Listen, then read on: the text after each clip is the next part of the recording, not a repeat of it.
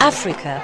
Surrounded by the Atlantic and Indian Oceans, the Mediterranean and Red Seas, it is a continent awash in culture, religion and languages. It also is rich in contradictions, and when it comes to African identity, the vast Sahara Desert draws a very distinct line. The Sahara has been one main marker which actually divided the North and the South. And on that basis, people can argue that North Africa, with a particular kind of history with regard to world historical events, are very different from sub-Saharan Africa. We took to the streets of Cairo to find out just what that difference is. عرب مسلمين. أنا مصري. Most of the many people we asked said they did not consider themselves African. In fact, many of them looked shocked that we would ask such a question. So, why the disparity? As a Mediterranean country, Egypt is much more attached to Europe in one hand, and as a country of the Red Sea, it's attached to the Mashriq or Arabia in general.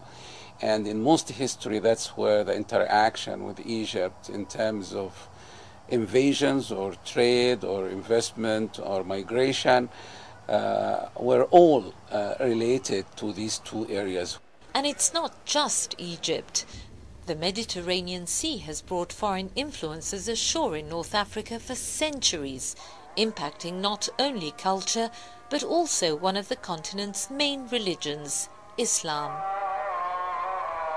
Sufi orders are very common in countries south of the Sahara.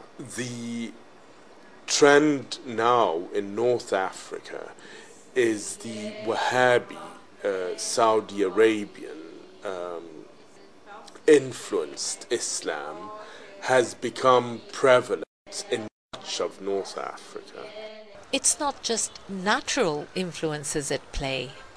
Egyptians are racist to call us Bunga Bunga and Kungo Bungo.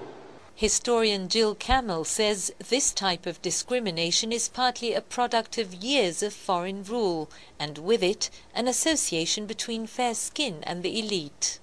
We have had the Greeks and the Romans, the Ottoman Turks and the Arabs, the British and the French, all have left their mark on Egypt.